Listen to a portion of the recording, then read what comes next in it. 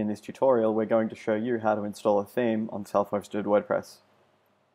Start off by going through to the dashboard, and then click Appearances on the left-hand side. This will bring up the themes interface. Here you can see the 4 themes that we currently have installed: 2012, 2013, 2014, and a child theme we've created in another tutorial.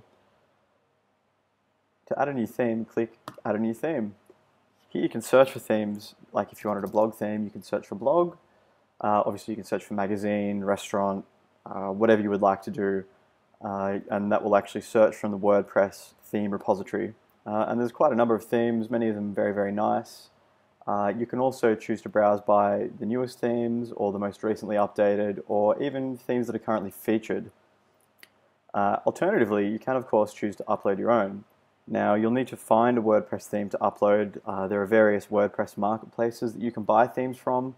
Many of these places also provide free WordPress themes, so if there's one that you would like that you don't necessarily wish to pay for, they may have a free theme there. There are many sites that provide these, of course. And to upload a custom theme, you just simply click on Upload here, and then click Choose File, and then on your computer browse to where you've downloaded that theme, and it must be in a zip file, and then click Open, and when you're ready, click Install Now. Then your computer will start uploading the theme to WordPress, and when it's done, you can just click Activate. Now let's visit the site to make sure those changes have taken effect.